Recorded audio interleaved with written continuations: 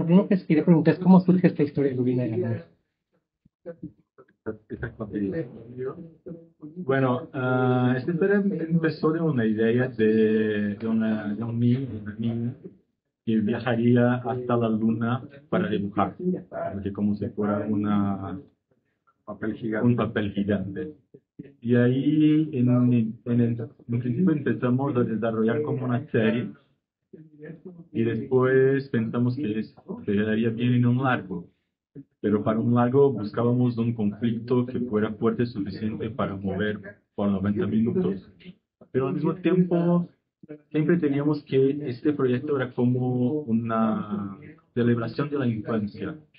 Entonces, no queríamos que la personaje principal estuviera viviendo un conflicto adulto como un conflicto social o salvar el mundo o como un drama de estos que son muy básicos de imagen para niños que como matar al papá o la mamá para hablar de estos eventos. Entonces empezamos a buscar qué conflicto que sería fuerte suficiente en la infancia para mover a una niña hasta la luna.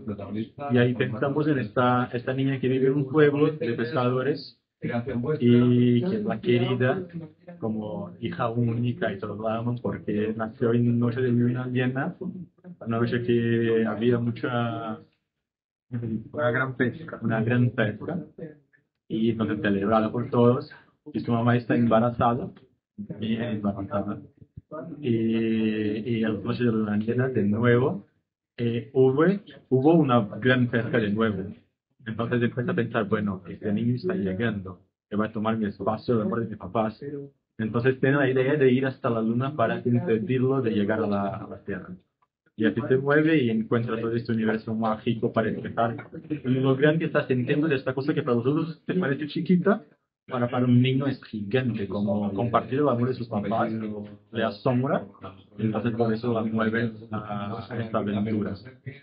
Y es muy curioso porque, vaya, precisamente lo que decías de que capturar historias, pero realmente de visión de niños, es muy difícil. Siempre les damos visiones de adultos.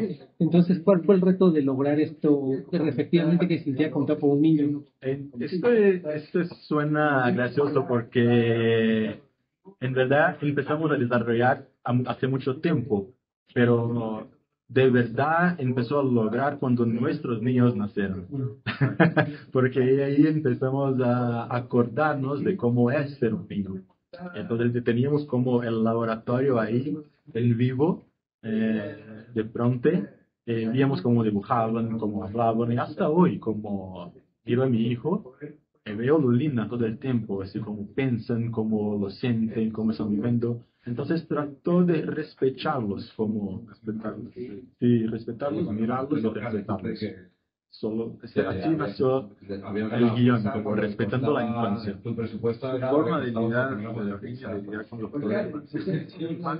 ¿Cómo has ido a pasar el presupuesto de referencia real? Cortos que se están sentimientos, entonces, para ellos todo se transforma en alguna cosa física, ¿no? O sea llorar, o sea dibujar, o sea correr. Entonces, el universo de ellos es como que inesperado, repleto de magia, repleto de una cosa naif. Con el tiempo vamos perdiendo tal vez como adultos.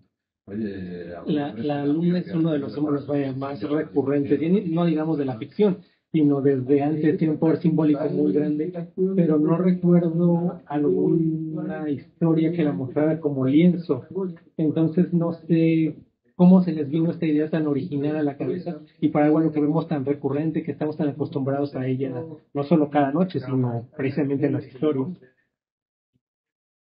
Yo creo que Lulina es un artista, ¿no?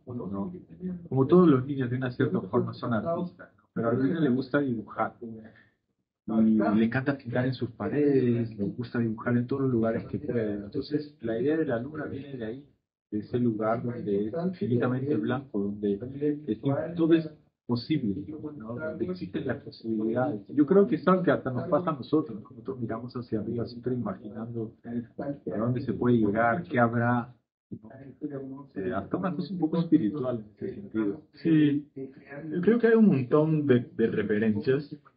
Una es esto, de que una hoja de papel es muy chiquita para Lulina.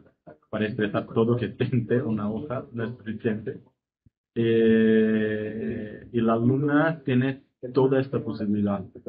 Por otro lado, hay también esto de ser lo desconocido, el infinito blanco, que para un artista es como se representa la angustia, y para ella la angustia de tener un hermano gigante, al mismo tiempo desafiador, encantador, y la emociona mucho, pero angustia del mismo tamaño del sufrimiento. Y es todo el imaginario que existe con la luna, con el pequeño príncipe, ¿cómo se dice en español? El pequeño príncipe, y también porque hay toda la mitología alrededor de San Jorge, que va a la luna para matar un dragón ahí, y que en Brasil se mezcla con las culturas africanas, que hay un dios africano que está representado en la figura de San Jorge, entonces que vive en la luna, y de ahí nació el dragoncito, porque la familia de Lulina como está como cree en este santo. Entonces, un montón de cosas que vamos así como buscando, y que se convirtió en este espacio que traduce lo que Lulina está sintiendo.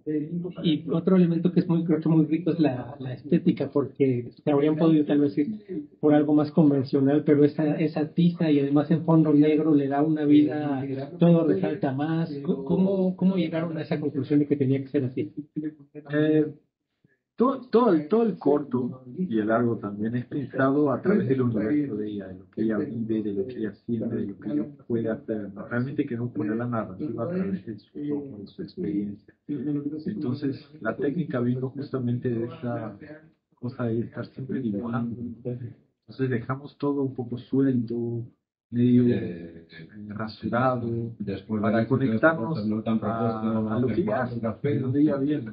Y lo mismo se aplica a la música. La música de la película es hecha con una rabeca, es un instrumento musical típico de la región de donde ella vive. Entonces es un poco así, agarrar la realidad, pasarla por ella, y el resultado es esa imagen.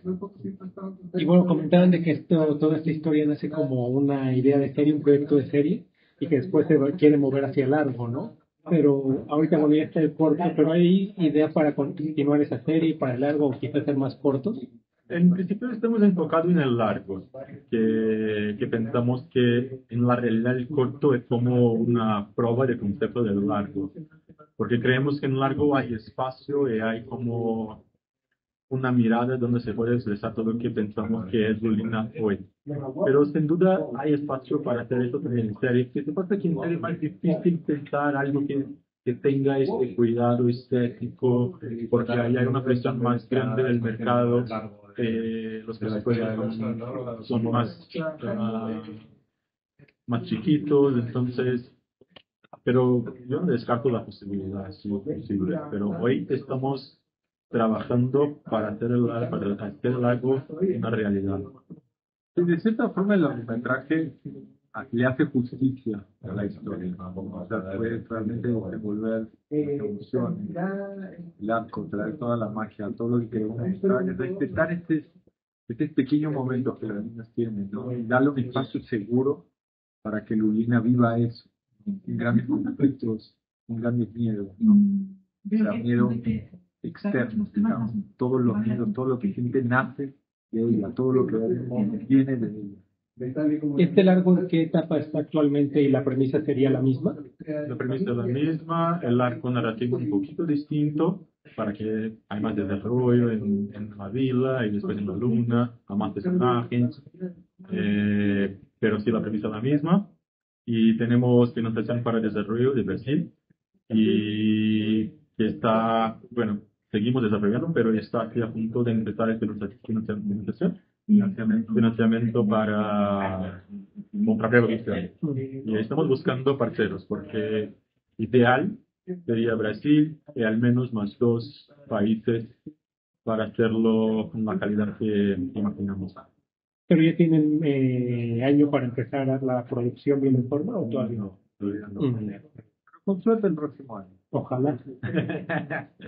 Y casi para terminar, es curioso porque ahora Brasil tiene una presencia muy fuerte en los premios Quirino, es el segundo país con más candidaturas, 7, les aportan 3. En primer lugar, ¿cómo ven la animación brasileña en este momento? No solo en calidad, que claro es muy alta, sino también en apoyo, sobre todo después de que tuvieron algunos problemas culturales en años anteriores. ¿Cómo lo ven en la actualidad? Bueno, es una respuesta bien técnica, ¿no? Porque inclusive Marco me estaba explicando esto, la lideranza de cine cambia 2 años a cada año, 2 años después de que cambie el presidente. Entonces todavía estamos con la lideranza antigua, todavía estamos. O sea, el gobierno de Bolsonaro causó un gran problema que todavía estamos sobreviviendo, ¿no? Y yo creo que en los próximos años vamos a ver menos obras brasileñas saliendo, justamente porque se demoran 4 años para la. Pero yo creo que dentro de poco vamos a retomar eso. Y yo veo con optimismo, pero aquí estamos más como machucados, entonces hay siempre una desconfianza, porque es bien difícil, pero sí, estamos en un momento bien mejor de lo que estábamos antes. Y siempre como agarrando y creo que Lulina viene de esto, así como del tipo de animación que vemos que estamos haciendo en Brasil, que es una animación de poesía, que es como hacer un vino, que no hacer un blockbuster. Entonces estamos como queriendo seguir con esta tradición que vimos años atrás y ojalá que las políticas públicas y que todo, yo creo que sí se regresen a mirar la animación de esta perspectiva también. Yo creo que esto ya está se pasando. Tenemos dificultades, pero las cosas están cambiando y veo con optimismo. Y ahora sí, nada más para terminar, tienen 3 candidaturas ustedes. ¿Cómo se sienten? Y además, no nada más son 3 candidaturas, sino que están con un fenómeno como es el caso de Robot Dreams, empatados en el máximo número de candidaturas. ¿Qué representa esto para ustedes? Bueno, hacer este corto es diferente, ¿no? Es un corto diferente, es una narrativa realmente infantil.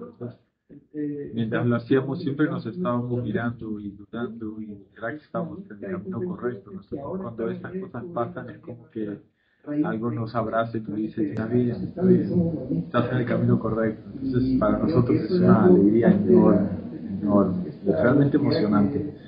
Es un proyecto que le estamos colocando el alma. Realmente especial. Yo siempre me acuerdo de Alois hablando de este proyecto, que es un proyecto que hacemos con placer, un proyecto placeroso, que es raro, pero de verdad. Y me acuerdo cuando leemos la crítica de Radix, no estamos en la misma ciudad y nos escribimos, ¿tuviste eso? Me quedé emocionado, y yo también, porque ya estaba así todo que nosotros hacemos hacer, como hacer un corto, un caso largo, desde la mirada de un niño, como acordando que es ser un niño, y estaba todo ahí escrito. Entonces, reconocimiento, sí, sin duda, nos emociona mucho. Gran logro.